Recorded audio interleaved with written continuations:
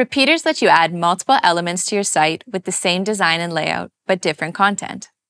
In this lesson, we'll cover how you can edit repeaters manually and locally, and how you can connect them to your CMS. With the repeater, you can create designs with multiple items with the same layout and design, or make A and B versions with some design changes between the two, like in this design. Let's dive in.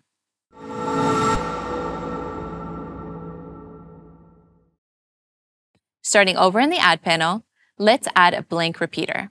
For this lesson, let's start with a blank layout, which you can find in the Quick Add tab as well. Choose as many items as you want in the repeater, and you can always add more later on by going to Manage Items in the panel and adding more here, or by hitting Add Item in the floating panel. Within this panel, you can also duplicate, reorder, delete, and give all of your repeater items a new name at once. We'll come back to this later. Right now, this is showing 4 items in total, set to 3 per row. That means on every screen size, the exact number of items shown per row will be 3. You can change this by going over to the Layout panel and changing the number under this toggle. And if you turn this toggle off, the number of items per row can automatically wrap based on the width of the repeater and the items inside. For example, now that the toggle is off, the item will have a fixed size. Now they'll retain the exact pixel size that you set across all screen sizes. When the repeater item runs out of space, they'll start wrapping. Let's keep 4 items per row for now and toggle the Set Items per Row on. Let's select the repeater again. And back in the Layout panel, you can also change how it will show, choose its directionality, and add gaps between the items. And for some layouts, like this card layout, you can set the item alignment with this drop-down here to Start, End, Center, Space Around, or Space Between. Let's position our repeater.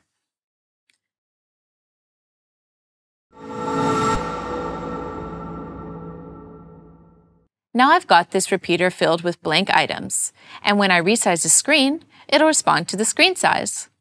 Just like how you can control the layout of the repeater as a whole, you can design and adjust the design of the items. We can drag the elements that we want, starting with the title.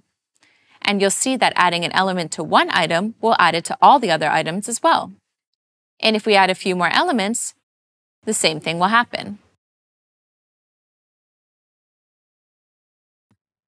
Basically, any design or layout change on this item will also copy onto the other items in the repeater.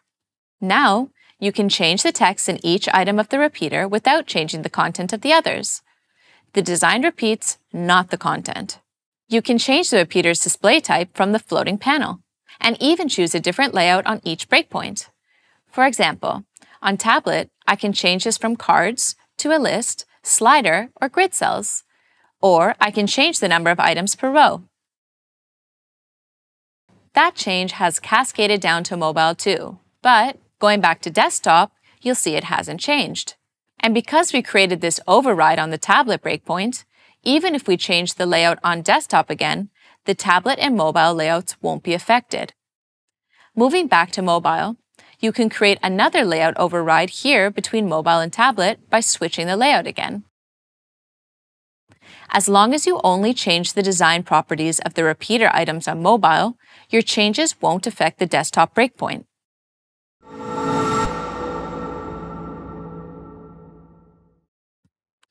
With the repeater, you don't just have to stick with one pattern. You can create an A-B pattern that alternates the repeater designs, just like these examples. So first, select your repeater and head over to the Layout panel. Then hit this A-B pattern toggle. And you'll see that every other item in your repeater highlights for a moment. These are your Bs. Then if we head back to the Layers panel, you'll see that the items within the repeater have been separated into that A-B pattern. And the same thing under the Manage panel. All your items will be labeled A-B. As long as that's toggled on, they'll keep this pattern. So let's design these alternates. You can make some design adjustments between your A's and B's, like changing their colors, adjusting their font and text size, rounding their corners, and their interactions. For example, I can set this interaction for B and set this one for A. But any changes you make to an element's position or size will affect every item in your repeater. Back to our Manage Items panel. Let's see how deleting an item affects the design of the other items, and change this B item title so you will see it more clearly. If you delete this A item, now the last item here to the right, which was with the B pattern before, got the design of the A item because now we have 3 items.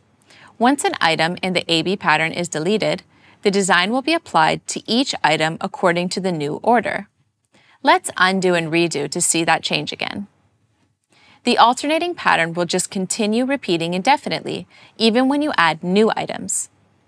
And no matter how you rearrange the items, the design pattern will stay AB, AB. Only the content will change. The AB pattern is a global variant that applies to all breakpoints.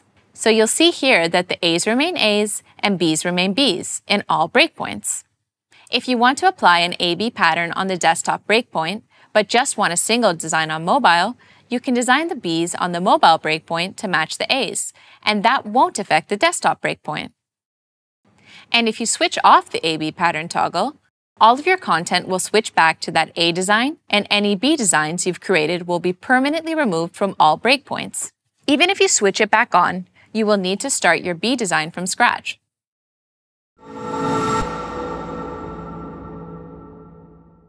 Before we wrap up, let's look at how to populate a repeater with content from your CMS. Here you can manage dynamic content behind the scenes using collections without affecting the design you've set up. This is especially useful if you're creating a design with a lot of items. We've already created and set up a collection here. This What We Do collection includes the fields with the content we want to show. Choose the Connect to Data option here to connect your repeater items with the relevant fields in the collection. The data collection tells the repeater how many items to show, and then the repeater serves as the layout guide. So if we go back to the collection and add another item, we can see that the repeater will have another item. So, in our last few lessons, we covered some ways you can customize your pages using a few different layout tools. Up next, we've got a challenge for you to design your own section with stacks, grids, and repeater. I'll see you there.